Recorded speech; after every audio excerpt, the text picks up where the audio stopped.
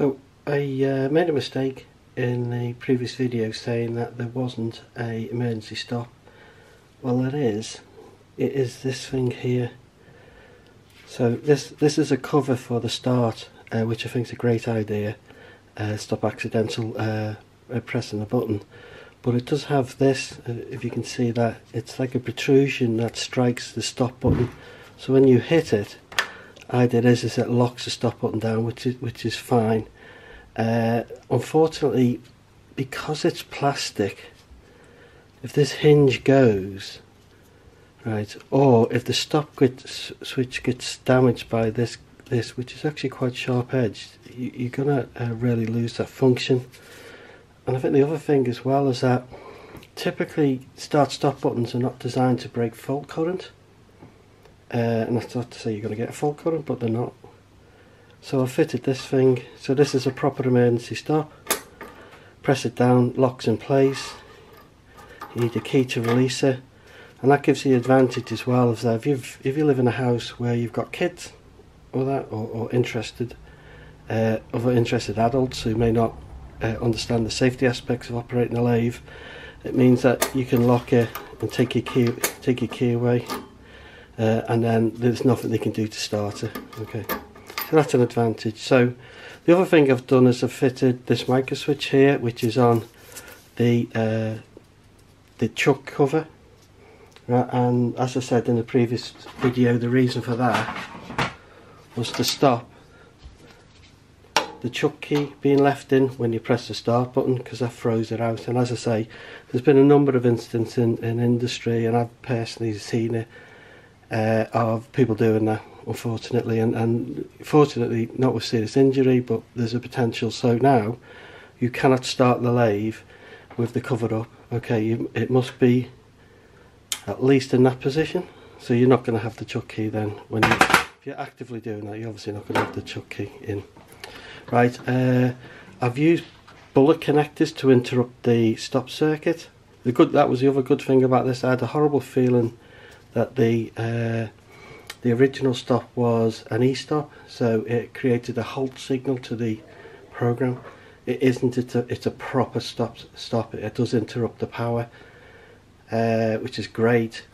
So I've interrupted that and put bullet connectors. The reason why I'm doing bullet connectors is because it's a really easy and quick way to modify the circuit. Okay, easier than using push connectors and things like that, which I can do, but as I say, I've done it this way because it's much easier, especially for a serial circuit. Now the reason why I've done that as well is I mentioned that I'm a bit nervous that when you're in screw cutting mode, right, so when it's being this cross slide's being driven, the saddle, I'm starting to remember the names now, when the saddle's being driven, you could drive it into the chuck. Okay, if you wandered away or something stupid, I don't know, but on a big lathe it does happen. Now that's prevented because you have on the drive a weak link, a pin that's designed to break if they do make contact. Right, I can't see that here, so what I'd like to do is to fit a micro switch. I bought one similar to this one, which could work, but the trouble is that you have quite a big latency with these, so to do an accurate position is really difficult. So you really need a proximity switch, and I'll have a think about that. In the meantime, I'm going to connect it up with just this limiting, because I'll be honest with you, it's probably going to be a while figuring out this before I start to do screw cutting and things like that. So that's the lathe back in position. So the emergency stop and the micro switch will give those a test. So there's a switch here where you can go reverse the direction of the motor. So we'll go forward. This is loose. Okay, so we're not pressing on the stop. Right. This is on. That's on. So if I press the start button, the thing starts to rotate. We can test the emergency stop. That works okay. Release that. And we can test this. Okay, so if I open this and try pressing the start button, it shouldn't start, and it doesn't. If I close this and press the start button, it starts. Okay, so that's fine. If I lift this up, it will stop it. Okay. So obviously you wouldn't be doing that though. So that's it finished. As I say, I'm going to see if I can't fit something which stops the saddle from moving too close to the chuck. Thought about something like this, so that when it touches it, it kind of trips it. Same circuit as the stop circuit. I'll have a think about it. I'm not planning on cutting any screw threads really close to the chuck at the moment, but we'll see.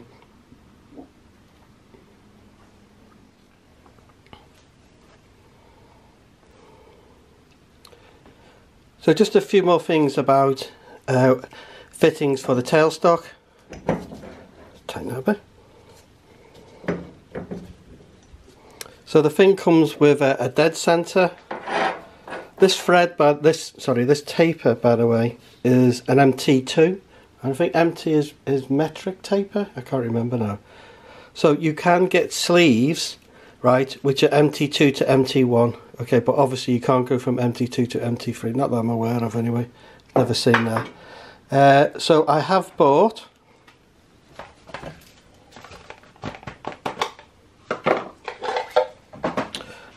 a live or rolling centre. So the difference between this and the dead centre is that this actually rotates, and that's an advantage. You know, if you've done machining, you know, I'll be honest with you, I've only ever used live centres. I don't like using dead centres. And the other thing I've bought is a drill chuck that fits in, and this allows you to drill up to 13mm, or if you've got a 13mm shank, then a little bit bigger. And that's really important, because you need that to start your board. In terms of tools, I bought this set here. These are really cheap from eBay. These went in the set. This is just a couple of centre drills. So before you fit your live centre, you've obviously got to centre drill the end of the piece, so your live centre can fit into it. So this is a tool set. So we've got two boredom bars and a parting off tool, and then a wide parting off tool. That's a parting tool. So the one thing that's actually, if you see, that's got a nice angle on it. Some of these, so that one's fine, but some of these you'll have to grind before you can use them. So if I pick this one up, I don't know how well you can see that, but this has actually got a relatively flat face. There's not a lot of this material here, which presumably is stellite. I'll know when I put on the grinder. So you need to just put a bit of an angle on that before you start using it for the first time. The parting tool's fine now. This is a screw cutting tool. Again, that's already got an nice angle on it, so that's fine. You can, but there is an alternative to these, where what you buy is a holder. These are 10mm, by the way, which fit well into this, but it looks like it'll take a bit bigger than that, which is big enough for the pieces I'll be working on. But you can buy a set which is a holder, and you buy these tips, and they're in reality they're probably better, because they're always sharp, ready to go. You just throw the bits away and fit a new bit. You don't have to keep grinding them. But these will be fine, you know, and certainly they're good enough for me. I don't think I'd go up to using the tipped ones, but we'll see, the replaceable tip ones, but we'll see how we get on. So in terms of using a lathe, if you haven't used one before, right, so you've got your saddle, traverse. This thing's graduated, there's quite a lot of play in this, so you'd have to take it with a pinch of salt. And this is a cross slide. Again, this has got graduations on it, but I would take it with a pinch of salt. I'd just keep measuring the piece. And this is the tool post. Ooh. That's not moving at all. Oh, there it is, it's moving. It was at the end. So again, there's lots of play in this thing. I need to do something about that, figure out what's wrong there. And that screw's just loose. Yeah, So it's just loose because it's all nice and new, but I'll get all this tightened up, and then we can try and cut something. So in terms of the speed, right, so this is a variable speed. I've never worked with a variable speed. The problem I would have with a variable speed one is that, is it load dependent? So basically as you load it up, the speed drops. I don't know. It's possible, which would be disappointing, but we'll see. If I just switch it back on again, so this needs to be closed. Just switch it on. Right, so the speed's read off here. You can see that. That's what maximum speed is. So the speed you have this rotating, switch it off. The speed you have this rotating, the speed you have this rotating is dependent on the material and the size of the material, because your cutting speed is obviously on the edge that you're cutting. Okay, so if you've got a wide diameter, the radial speed is obviously much higher than if you've got a small diameter, and it's a radial speed that's important. So, and also the material, so if you've got a soft material like brass, especially aluminium, your cutting speed can be quite high. If you've got a harder material like mild steel or something, so your cutting speed is reduced. And then when you go to the really high, the real tough materials like stainless and things like this, you've got to be really careful with your cutting speed, because if you don't, what will happen is the temperature will build up and it'll start to weld itself to your tip and break the edge of your tip off, and then you just ruin your surface finish then. There's no coolant on this machine, you notice. We'll see how we get on. If necessary, you can always use an oil can. This does have a drip tray underneath. Get my hand in shut. So here's a drip tray, so anything that falls down you will be able to just clean it up, which is fine.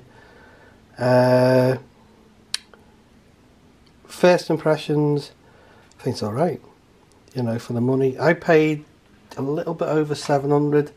I'm sure some people will be laughing at that and saying, oh, you could get that for half the price, but I couldn't. I think it's okay. We'll see how we cut. Yeah, that's it.